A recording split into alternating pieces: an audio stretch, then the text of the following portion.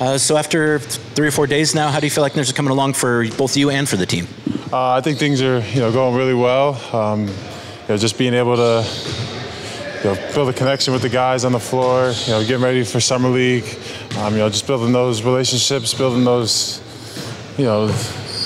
great habits offensively and defensively. It's been a great few days of work. Getting ready for Vegas, and I could tell that everyone in this building is excited to get out there.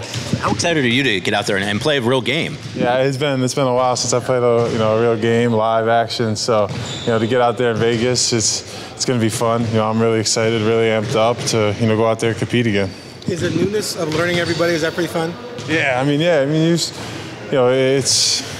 it's completely different. It's a different type of basketball. It's not college anymore. So, and you're really just trying to understand how all your teammates play. How what they do to succeed. How I could set better ball screens. How I could hand the ball off better. Really just trying to pick up on different players and how they need me to play for them to be very successful. You watched Summer League throughout the years? Oh yeah, I've been watching, especially recently.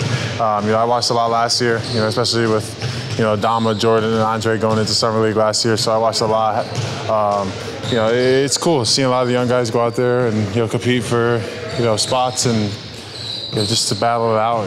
This is why you play basketball, is to compete. So I'm really excited. The reason I asked too is because a lot of times people talk about Summer League being a guards league and not as good for centers. Your thoughts on that? Because it seems like some of the centers so far playing this summer have had some success out there. It's because the guards are gunners and ball hogs. Yeah, well, I'm not saying it's because of that, because they're out there trying to get paid, and they're like, well, if I score, I'm not passing it to the post. Go get my rebound. That's not an indictment of big men. That's an indictment of the league. Yeah. I just, for me, it's about winning. For me, it's not about the points. It's not about, am I getting the social media, recognition? No, for me, it's just winning. It's just about, how I can help my team win. It's not about, scoring 20 points. I'd be happier with 20 rebounds and, 7 blocks and, 5 assists rather than, 25 points. So, for me, I really, I'm just going to go in there with the same mindset of every other game and try to, attack my opponent and just win. However, Coach Billups was bragging about your shooting ability. We've all heard these tales. Are we going to see it this summer? Are you expecting to be unleashed a bit? Yeah, if I'm open, I'm going to let it fly. But they're going to run more plays for you, hopefully. Are you just try to get myself into the groove of, the league. Just try to adapt to the pace, the style of play. I feel like there's be some plays ran for me, and also, plays ran for me to get my teammates open. I think you need 3 to 5 threes a game, personally. All right, we'll see. Yeah, I'll get them up there.